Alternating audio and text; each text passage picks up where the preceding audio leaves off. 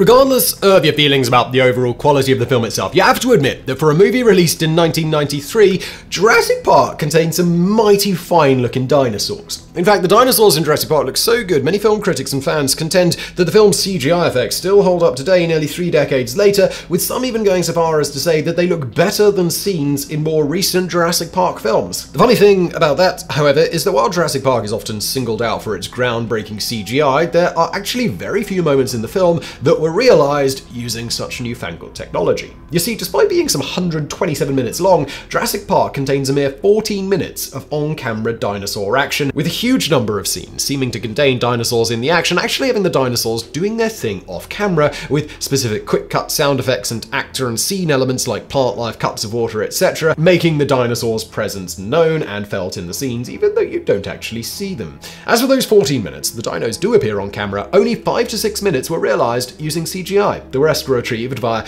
everything from a full-size, just under 5-ton, extremely realistic-looking and moving T-Rex to dudes running around in very realistic-looking Velociraptor costumes.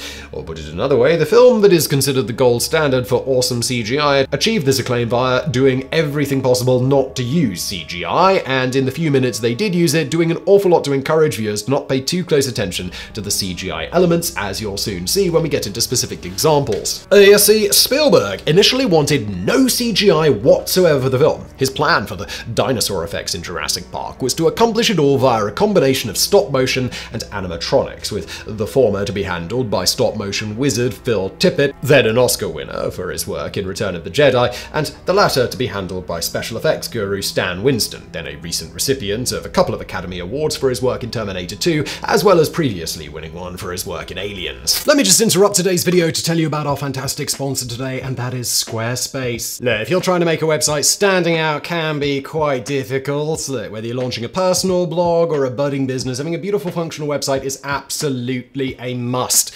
And that is where Squarespace comes in. They're an all-in-one website platform that helps entrepreneurs like you shine online. With Squarespace Design Intelligence, you craft your site, and even though it's kind of done for you by like their templates and their AI and all of that stuff, it looks perfectly custom for you, like it was done by a professional designer. They blend 2 decades of design experience with that AI to unlock true creative potential. You'll be amazed at how easy it is to make your site reflect your unique style. Also, the Squarespace payments. Managing payments has never been simpler. Imagine onboarding with just a few clicks and offering your customers various popular payment options like Klarna, ACH, Direct Debit, Apple Pay, and ClearPay, making transactions a breeze. And if you want to engage your audience like never before, the email campaigns feature is a must. It allows you to send automated emails that keep your subscribers informed and connected, all while driving sales and boosting traffic to your site. So if you're ready to take your presence to the next level, head to squarespace.com for a free trial, and when you're ready to launch, go to squarespace.com/brainfood to save 10% off your first purchase of a website or a domain using the code BRAINFOOD. Thanks to Squarespace for sponsoring,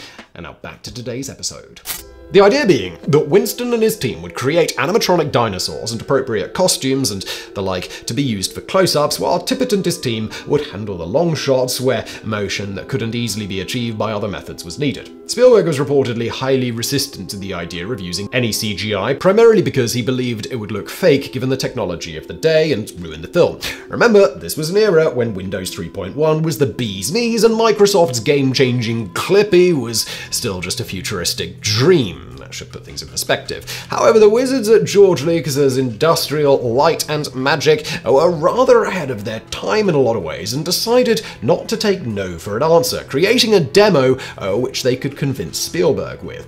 In order to ensure they'd convince him with this demo, they set about creating the hardest shot they could think of, a T-Rex walking directly toward the camera in broad daylight with nothing hidden. This footage was then screened to Spielberg and members of the effects crew, including both Winston and Tippett. According to those present that day, the reaction from everyone was one of complete shock, with Tippett perhaps most affected of all, as he was essentially witnessing the obsolescence of a huge amount of his expertise. As he would later state, the change was devastating. I had different concessions, and all of a sudden, the plug was pulled.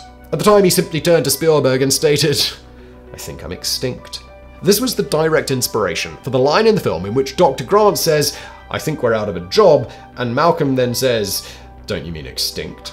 At this point, Spielberg was partially on board. However, critically, and a lesson lost on many a director then until now, was that Spielberg still only wanted to use this technology when there was no other way to achieve the scene better with either practical effects or, in many cases, simply having the thing that would otherwise need CGI seeming to be in the scene but not actually showing up on camera at all. For example, consider perhaps the most famous sequence in the entire film, the nighttime T-Rex attack on the Jeeps. In this, the majority of the time, the T-Rex's presence is more or less felt off camera, with this all augmented by generally quick cuts between the very real life-size version of the T-Rex and, when needed, a CGI version of the same. With regards to the former, beyond being created to move in extremely realistic ways, the life-size version that appeared on camera was also extremely helpful to the digital animators, as it not only gave them a model to mimic, but also helped them do things like achieve perfectly consistent lighting in the scene and the like. On top of that, during that scene, there's a shot where the T-Rex is distracted by a torch and a CGI version of itself walks away from the camera, something the real thing couldn't do. If you watch the moment in question, you'll notice that every step the T-Rex takes shakes the camera and vehicle the cameras are sitting inside of. It's a minor detail, sure, but it's one that not only briefly blurs the visuals a little as the dinosaur is moving, somewhat masking the CGI's weaknesses, but also sells you on the idea that the thing you're seeing is actually there, or using a subtle and very easy to achieve practical effect. On that note, effects supervisor Dennis Muren, who won an Oscar for his work on the film, would later note in an interview with The Hollywood Reporter that a key aspect of what made the CGI dinosaurs in Jurassic Park seem so real is that he and his team gave them a sense of weight and gravity. For an example of a scene where proper weight and gravity isn't given to a CGI character, go watch this scene from the 2014 Transformers Age of Extinction and notice how not a single thing on screen other than the human moves in response to a 30-ton robot backflipping into frame and firing a giant machine gun into the air. Even the shipping container the giant robot lands on doesn't show any signs of having said massive being curb stomp it, other than a few fake-looking CGI sparks. While you might not consciously register this, the subtle effect is that while in many ways the CGI on this film is light years ahead of the original Jurassic Park, because of poor direction and production, it seems much less real looking when nothing in frame is physically reacting to the otherwise very realistic looking CGI objects. In contrast to the Michael Bay directed Transformers, in Jurassic Park, beyond things like the aforementioned camera shake, we have other samples like when a CGI version of the T-Rex steps on the Jeep, it squishes it into the mud and crushes the physical object appropriately. That not only makes it seem more like a real dinosaur in the scene, but simultaneously draws your eyes to the people being crushed underneath to see what's happening to them and away from paying attention to the CGI dinosaur, thus both getting around some of the limitations of CGI at the time and adding an awful lot of tension to the scene to boot. Along with often not showing the dinosaurs, also as a way to increase tension, in a nutshell, this was all taking a weakness of technology of the era and making it a strength of the film, a master director just showing off, basically. And then, in the other scenes, instead of using a CGI dinosaur, which many a modern director would default to, instead they cut to a shot of a physical 30-foot-tall animatronic dinosaur headbutting its way into a jeep full of screaming actors who are all reacting to the same, very real thing at once. If you read up on many an interview with Stan Winston on this, he maintains that the beauty of practical effects instead of CGI is that the reaction they inspire from actors is more real, which audiences do pick up on, even if not fully consciously registering the subtle difference. On the flip side, Winston also is quick to point out the limitations of his craft. For example, a weakness of animatronic models and practical effects is that they're often unwieldy, and in specific regards the animatronic and model dinosaurs featured in Jurassic Park, not all that nimble at times. Although, if you go watch the footage of the movements of the near 5-ton T-Rex's team made, it seems rather shockingly nimble in our opinion, and its realistic movements are incredible. Whatever your opinion there, another trick used in that rather famous T-Rex attacking the Jeep sequence is to both set it at night and in the rain to help obscure the limitations of both the practical and digital effects. A similar example is that of the kitchen scene, which shows a bunch of velociraptors trying to nibble on the Unix user and her brother. First, the scene is intentionally not well lit, with lots of shadows and quick cut scenes showing only bits of the dinosaurs. From there, believe it or not, much of the scene was shot not using CGI, but using some guys in very realistic looking velociraptor costumes. CGI was only used for a few select moments that were too difficult for the stunt guys, such as jumping into the air onto the counter. This is one of the least realistic looking scenes of the film when you watch it really closely, but in the moment, the way things are cut and shot and the elements that draw your eye, it comes off looking extremely realistic. You just don't notice the dinosaur doesn't look nearly as good as the split second before or after, or when they were using the dudes in costumes. This ensures the audience is never completely taken out of the scene, unlike, say, the 2001 The Mummy Returns, where the Scorpion King looks laughably fake during the final fight, almost completely ruining the climax of the film. A particularly odd choice, given that The Rock is already capable of being a rather terrifying hulk of a beast without needing CGI to achieve that effect. Or perhaps another great example of this is the difference between the massively better looking 1983 Return of the Jedi Jabba the Hutt versus Jabba's cameo in the 1997 special edition of A New Hope. In the former, Jabba looks incredibly realistic because, well, it's a real thing being shot in somewhat dim lighting in many scenes to boot. In the latter, he is featured completely CGI in broad daylight, with the effect being that he looks incredibly fake to the point that it's shocking that someone didn't smack George Lucas on the nose with a rolled up newspaper and say, "No, George! No!" Going back to Jurassic Park, a contrasting example is the film's final action sequence, in which the T-Rex gets in a fight with the Velociraptors. As you might expect, this scene is realised almost entirely with CGI, and with much better lighting than many other CGI scenes in the film, which could potentially be a problem. However, a number of tricks were used to get around those issues. For example, to add that, to quote, wait, subtle things do occur which make the dinosaurs seem more real. For instance, at one point, instead of having a raptor jump from up high down to the ground directly, the CGI raptor is instead made to jump onto the skeleton of a T-Rex, with the very real prop shaking and breaking appropriately in response. Similarly, rather than having the CGI dinosaurs going at it with little interaction with their environment, at one point the T-Rex throws a raptor into the physical skeleton, with, again, the physical object made to react just like it would if that had really happened, once again subtly making the scene feel more real than if the T-Rex had just thrown the raptor across the room without hitting anything but the unyielding floor. If you really pay attention to this scene, there are numerous subtle cues like this used with the CGI dinosaurs constantly affecting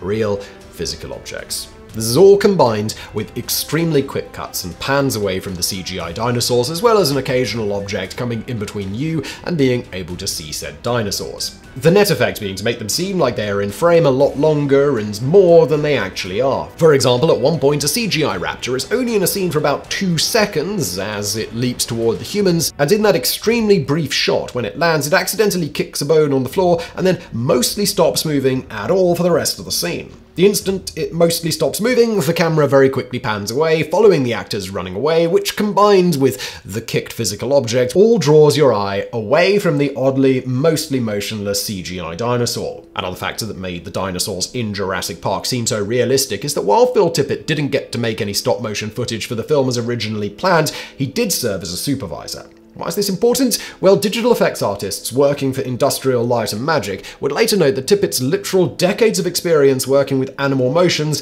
was an invaluable resource for helping make the dinosaurs seem to move in realistic ways. It was also key in ensuring uniformity of movement and behavior between the team working on the animatronic dinosaurs and the one working on the CGI ones. On that note, as a brief aside, Phil Tippett's officially credited role in the production of Jurassic Park was that of dinosaur supervisor, with many a joke being made about this later, like, "One job, Phil, you had one job," referencing the fact that despite his supervision, the dinosaurs in the film were constantly running amok. Now, going back to the benefit of having the physical dinos, as alluded to, critically, unlike a film relying exclusively on CGI for various elements, the digital animators had those physical dinos on camera in several scenes to build off in the scenes themselves. This helped the cuts back and forth between CGI dinosaurs and the physical ones be extremely seamless, despite the limitations of the technology of the age. Yet another subtle difference that's often suggested for making the CGI in Jurassic Park look objectively better than some CGI seen even in movies today is that the movie didn't make any use of unnatural color grading. This is extensively used, and many say massively overused, in some modern films.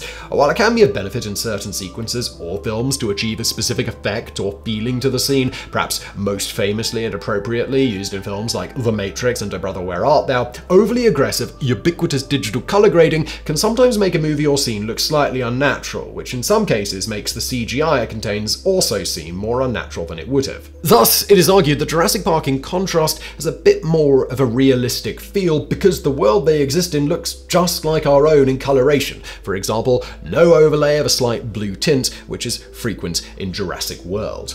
As author David Bell notes of this is why the effects in The Avengers and Dawn of the Planet of the Apes look so darn good in comparison. Along with dumping tons of money into CGI, these movies didn't wash everything over with color grading to make it look like Middle-earth. It's the actual world with actual Earth tones.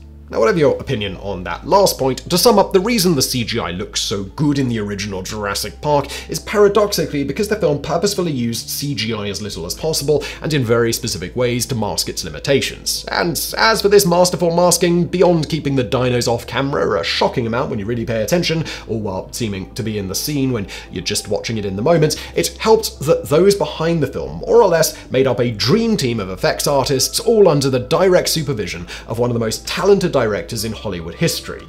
And, well, it showed, didn't it?